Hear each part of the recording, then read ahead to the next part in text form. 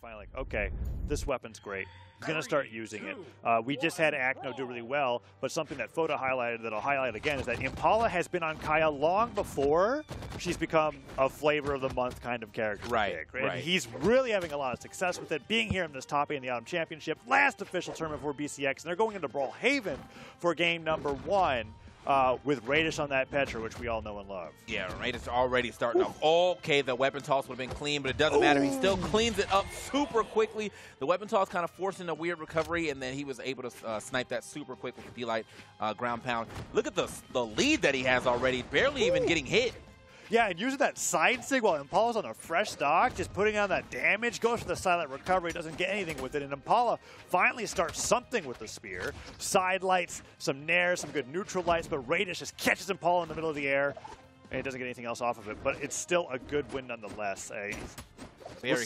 Let's see if Impala can bring this back. Yeah, I mean, Impala definitely has the character and the weapons to play like kind of the more slow and steady, like let me trying to sit back and punish. But if Raydish never gives you a chance to punish because he's always overextending or you can't really whiff punish someone who's right next to you the entire time. So and even in that case, he went for that down signature there, and Impala tried to punish with a side stick. Okay, that was sick. That was actually super smart. Got so low off the stage, and then still went for like a jump down air, but he canceled the momentum of that jump right away by buffering that dare, spikes Raydish with that perfect spacing, and brings it to a 2-2 situation. It's also nice to just know that Raydish was going out, because I mean Raydish did have to touch that wall, and he probably could have tried to just ground pound immediately, but he saw how late he was getting down there, so he's like, all right, Raydish is going to jump out. I'm already here. Raydish getting another stock though before taking barely any type of damage, in that very, very light yellow. Yeah, solid lead since the beginning. There's that signature that you were talking about. Raydish is like one of the few Petras, if not the only Petra, that loves using down sig as an edgeguard tool. And it puts so much pressure onto his opponents. The only player today that we even saw have an answer to it was Pugsy. I don't even know why you wouldn't do that more often. That move, it feels like it's set up to do that. It is set up to do that. And I feel like I guess it just depends on how successful your first tournament run was when doing it. Like, if you got punished all the time, you're like, I'm never doing this again. Yeah, true. But Raydish was kind of like, I got four knockouts. I'll just keep going. And Impala, after it happened, even though the downside didn't hit, because Impala recovered high, that's where he got the sidelight Sair. And it looks like it's going to be happening here again if he's not careful. Good nair, but that was Impala, actually a great nair, yeah. So damaged. I mean, even if he is able to get through this, nice little turnaround right there with the pogo. But look, I mean, you're literally one sig away anywhere on this stage at this point in time. Raydish playing a very, very high force champion. You have, pretty decent defense here on Kaya, but I mean, it's like 8-4 almost, I think, on the only thing I can hope Petra. for Impala here is, like, I mean, technically you lose your stock to a bow ground pound right now. Right. That's the only on this stage. But sidelight Sair, no matter how high that defense for Kaya is going to secure the win for Raydish game 1, and that was pretty dominant for Raydish. Yeah, they're going to get right back into it. I mean, no swaps. We got off that character select screen immediately. Back right to small Brawlhalla too. No waste of time. Yeah, you got the 8 force right here. You got 7 defense, which is still good, but I mean 8. Petra just hits so hard, and she's so fast. Yeah, Petra's fantastic. And on Brawlhalla, you kind of negate any benefits that you get from that defense. So we're going right back to it in game number 2. Impala opening up the spear right away. D-Light side or Nair is going to attack on some good damage. And I noticed this in the last set that I watched with Impala on the winner side, was that when it came to the back and forth of the games, if Impala is able to get first weapon and it ends up being that spear, damage can go into his favor pretty early on. And that matchup against Pierre, they were exchanging 2 stocks back and forth. So let's see if he can have that same level of adaptability going up against Raydish. I didn't even think about the fact that, on this small stage, that, if your defensive, stat definitely gets kind of diminished on its power.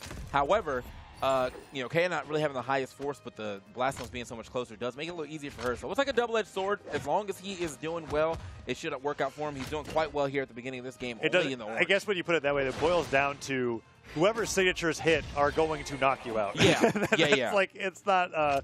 you even the playing field. We're all 5-5 now. That's exactly it. And that ground pound from Raydish even thinks up. Oh, another ground pound comes through. Tried to catch a high recovery with that Sair, and Impala narrowly avoiding the side sig from Raydish. Means he gets back to the stage and gets the weapon, but it's super close now. Raydish chasing him down. I mean, throwing out a lot of moves right here to try to get these hits, but Impala not really getting any type of whiff punishes. Now finally starting to get some damage. There's a whiff punish. Yeah, right back. Oh, but then Raydish gets like 2 in exchange for it, right? Yeah. Like Impala's getting a Sair. All right, Neutralite's covering the landings. Okay, the Siders are coming through, and this time Raydish isn't fighting back. And that, a Raydish Classic going for that neutral signature there, but Impala didn't want to risk going off stage against the Orb, and the down sig dodged up through it and with the Nair to punish. I mean, that genuinely, I mean, as slow moving as that projectile is, and you know how if you mess up your dodge timing, you still get hit by the tail end. Really good dodge right there from Impala. Yeah. Also, you know, going to get that stock as well. Got to, got to feel good about that. Get himself a lead. So going back to small Brawlhalla, he obviously was like, you know, it wasn't the stage. It was me, and he's definitely figured some stuff out. Yeah, and if both of these players like think that way and feel that way, we're probably on Brawlhalla even if it goes all the way to Game 5. Okay. Yeah. Because they're both going to be like, no, the stage doesn't matter there. He just outplayed me. And the downer comes through, and Raydish outplays Impala on that edge guard, bringing it back to 1-1. Raydish at that for the set is up a game. Could bring this to match point if he's able to come back with the orb here, but Impala decides to scrap unarmed and get some good damage in himself. Nice Steel Light into side air, and Raydish low on the stage, no dodge. Impala goes for it this time. Does he pay for it? Oh, he paid for that dearly. A 6-piece. And if he got hit by that, would have been the greatest end to this game. Raydish really capitalized as much as he could off of one read, almost getting the stock right there with the Hadouken, but nope, not going to be enough. Tries the second time. That's going to be it, though. Not enough. Slayer, that the defense does actually come into play. It helps. Just once, though. Oh, he's just side-sticking over and over again. Sidelight, side air, not this time, Impala. I can't believe it. TK, we saw Raydish do that gravity cancel neutral sig thing, and I was like, Impala didn't go out there even though his dodge was gone. And then Impala goes out there and he gets hit like 7 times. Man, I mean, that was a beautiful stock turnaround right there, man. And managed to take this game pretty easily as well at the end. Off of everything that happened on the left side, it was like a 6-piece combo that almost ended at the top with a neutral sig. Yeah. But yeah, he still put so much damage up. I think that just kind of put I like Impala popped notice. off to the possibility of sig hitting. I was like, you have to go for it. That would have been so crazy. And that entire time, you can see like on the damage graph, the flat line there from Raydish where he was behind. He goes down to the side of the stage, loses that dodge, and then the rest of the stock is just Impala going from low damage to losing it. And Raydish has now brought it to match point, 2-0, and we're back to Brawlhalla for game number 3. Impala's got a reverse 3-0 if he wants to stay in this bracket. Yeah, it's crazy, too, to see like the damage differential, what Raydish did right there. This is all orb. But, like, his gauntlets are just as nice. I think it just really depends on, like, do I need to switch gears right now or not? The orb is doing amazingly for him in this matchup against Impala right now. Yeah, and that's it's good to note that because I was wondering if it was matchup dependent, but it may just be that Raydish is really focusing on the orb for this event because even in sets before this, we'd see damage splits of like 450 for orb and 50 for gauntlets. That's just how he's been favoring things. And Impala, can you even make it back from here? Uh-oh. The wall slip's starting to set in. He's holding on. He's sweating. What? I'm actually surprised that he can't make it down right now. I just trying to figure out what's going on there. Ground pound hits, and it's just like, I feel like both players were like, what's going on? Raydish just standing at the top, pathetic. Like, you can't climb this mountain, then you must perish. Like, I know he's taking it to the next stock. All right, Impala finally gets something on the board, but Raydish is trying to go down for another one of those recoveries, and we continue to attack on the damage. Weapon throw comes forward, Neutralite hits, and that ground pound almost takes another stock. I think that might have been the first time I've ever seen full wall slip. Yeah. Wow. I mean, you've got that one jump coming through, and you're sweating the entire way through. Can't dodge, can't do anything. Someone please help me. No, we're good. All right, so Raydish, I mean, after that first stock, yeah, he did carry that momentum directly to the second, and now Impala, last stock potentially of the tournament for them. I have to make something crazy happen because Raydish has definitely been on fire the entirety of this set, really. I loved how he mixed in that downlight to that combo, went for the neutral sig. Impala dodged in, but Raydish is on the verge of a 3-stock here. Sidelight Sair puts it the gravity cancel down sig, forces Impala low, and Raydish touches, gets his jumps back, and avoids the weapon throw.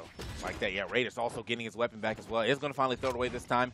Onto the gauntlets again. Another situation where I don't even think he's got a gauntlet hit outside of the ground pound, to be honest. Yeah. He just went right back to the orb. He's trying to. Okay, there we go. There's the Sair. Oh, chases Impala down, avoids the weapon throw, and covers his head with the Nair. Oh, he's making this 3-stock happen, TK. Oh, that's it. There it is. Yep. No wasted time. The wall slip, you know, the embarrassing wall slip there at the beginning to the ground pound until immediately getting. Here it is. Look, from here on, Raydish just like, are you serious? What is going on here? Ground pounds. Boom. We had to really make sure that we knew. It's got to be the best emote sound effect. Yeah. There needs to be another. Every legend needs another face for when they're wall slipping. That makes them look very nervous.